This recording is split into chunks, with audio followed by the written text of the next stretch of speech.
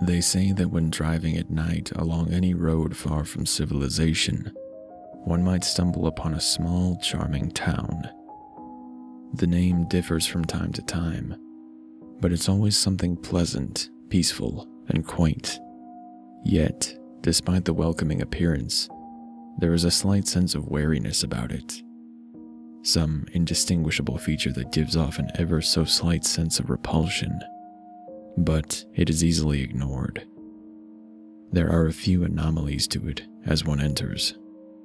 First off, the town does not appear on any map. This gives an apparent feeling of being lost, as one might have traversed this road before and seen no such town even in construction. Perhaps one had been on vacation and traveled this road only 5 days prior. One would likely assume that they had taken the wrong exit and ended up on the wrong route. At any rate, the town would be a wonderful place to stop and ask for directions.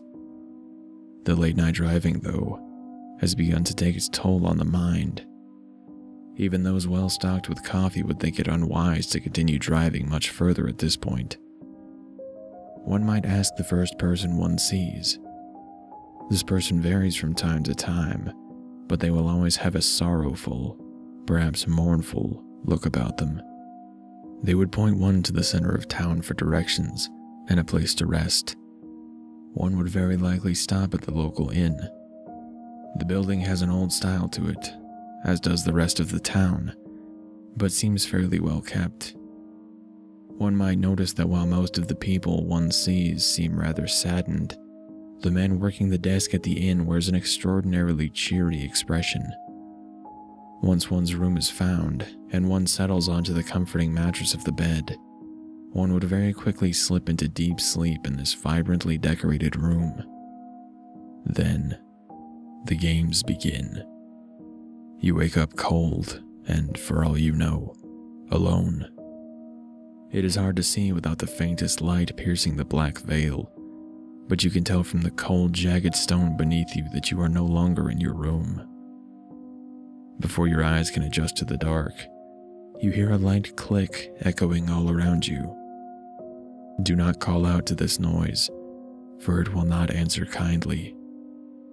The clicking will continue, slowly growing in volume and frequency. You will begin to see small lights, almost like red fireflies. It is very ill-advised to reach out for these lights. Once your eyes are adjusted, you will see what they truly are. Embers. Embers set in scorched flesh. Figures burning and scarred. Contorted figures with seared limbs moving unnaturally. With each twisted motion, the bones snap and crack. Brittle flesh breaks to allow the abomination's movement. Do not scream. If they hear you, they will quickly pinpoint your whereabouts. There is a knife beside you. It is not there to fight your way out to freedom or to offer your blood, but it does serve a purpose. Take it and stand up.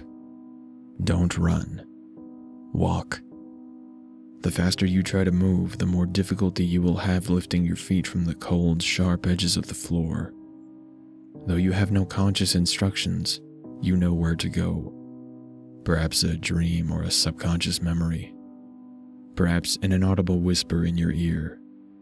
Control your breathing if possible. It will help avoid detection. Do not touch them, or they will find you. Don't let them get close enough to hear your pounding heart.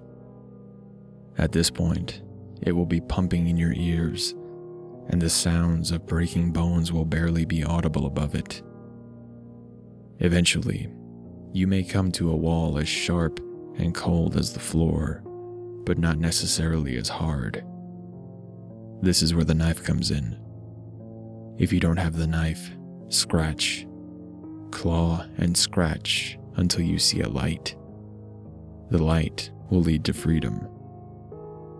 After surviving such an ordeal, one would awaken on the side of a stretch of road.